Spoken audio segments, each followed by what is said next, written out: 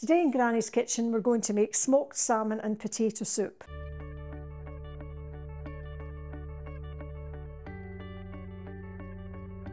For this recipe and for 2 pints of this soup you will need 200 grams of smoked salmon.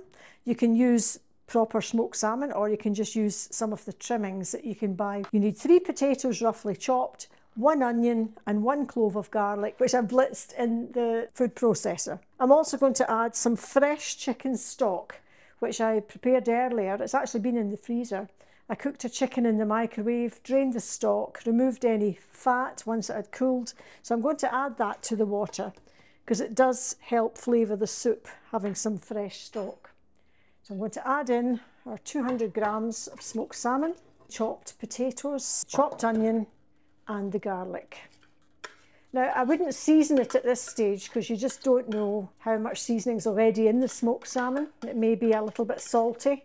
So I'm just going to stir that. I'll bring that through the boil. I'll put the lid on it and actually it'll cook probably in about 40 minutes to 3/4 of an hour. Once your salmon and potato soup has cooked down about half an hour, get a food processor or a hand blender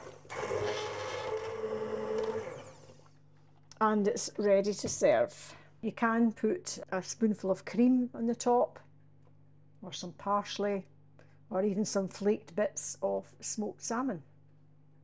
And it's a very easy soup to make.